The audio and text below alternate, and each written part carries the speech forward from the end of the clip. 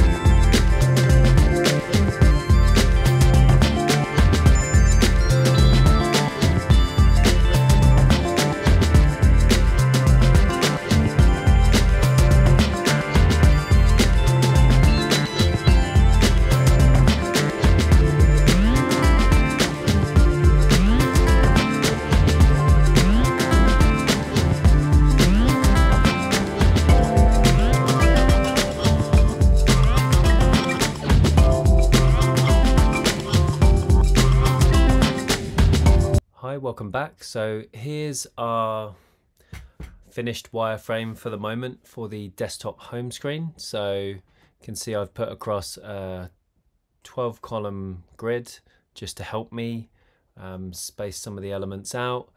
Again, with the wireframe, it doesn't have to be perfect. It's just really giving you an idea of where things could go on the page. So wireframe is probably something you're going to share early in the process with your colleagues, your other stakeholders, so you can refine the layout or some of the other elements early on, so you're not having to do this in the latter stages when you're actually doing the design and the UI. So yeah, that is the desktop screen for now. We're going to move on to the next sketch for desktop. So I'll see you in the next video.